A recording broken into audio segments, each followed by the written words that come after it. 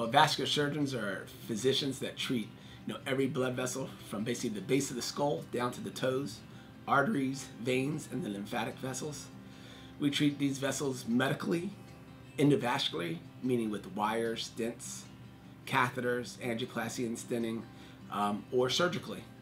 We look at the whole patient and we try to figure out the best method of taking care of that patient. We aren't stuck with just one method.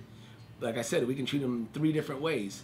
Some physicians are only allowed to treat a patient with one way. We can do all 3, and we look at the whole patient.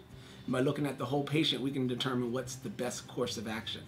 Most patients will get some form of non-invasive testing, where we look at their blood vessels and see what the problem is.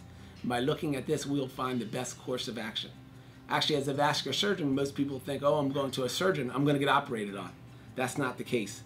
We're very big proponents of conservative therapy, and conservative therapy a lot of times is just medical management.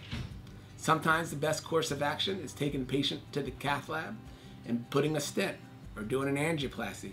And in some patients, the best course of action is surgery. But no matter what, we will look at the whole patient and determine the best for them.